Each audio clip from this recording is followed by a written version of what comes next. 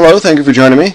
A viewer has asked a question: how do I draw a roof with different contours on it and then extrude that roof in order to fit a different shape that I have?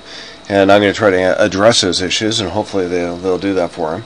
So yeah, let's do this. What we're going to be doing is we're going to do a roof by extrusion, but we're not typically going to do the roof by extrusion like we usually do off of some of these planes would be represented by the exterior walls.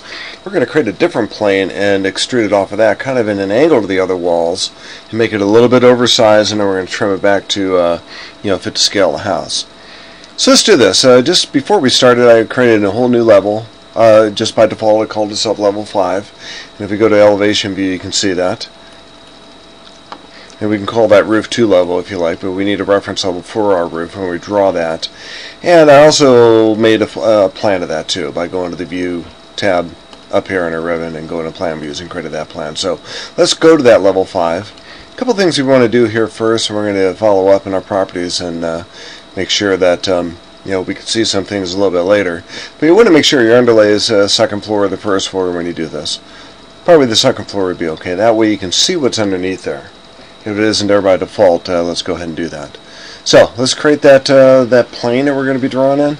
But like I said, we're not going to be drawing in typical exterior wall planes here. We're going to create a plane that's kind of skewed to the front and put our roof off to the side. So the way we do that is if we go to the Home tab, it's under Datum. And depending on what view you're in, whether it's an elevation or a section or a plan view, it determines whether you're going to choose a plane, a level plane, or a grid plane. Sometimes these are called grid lines, but they're really only lines because they intersect our plane, and we see it as a line, but it's really a plane. We can't really see it as a plane, though. Does that make sense? But anyways, this is a plane. Kind of think of it as a plane. If we wanted to, with these dimensions, we can go ahead and define this plane a little bit better. I'm going to move it down a little bit, give myself plenty of room, put an angle on it if we wanted to. But for now, it's kind of like the shape I'm looking for. So let's go ahead and do our roof.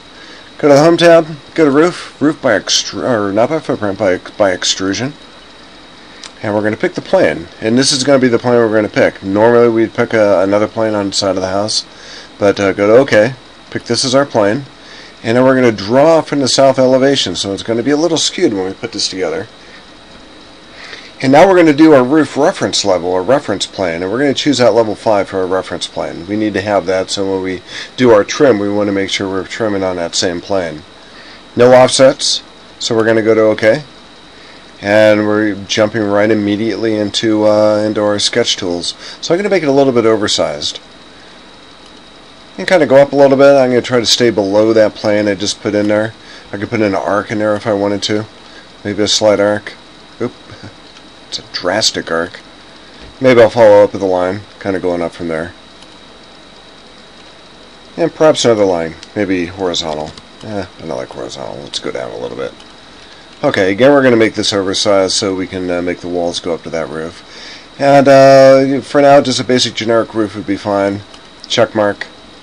And we're in pretty good shape, it looks like. Let's go ahead and move that roof up a little bit. I'm going to go ahead and click on that roof and press my arrow keys. I'm going to make sure it's below my level 5 level, but above the roof, or the wall level 2.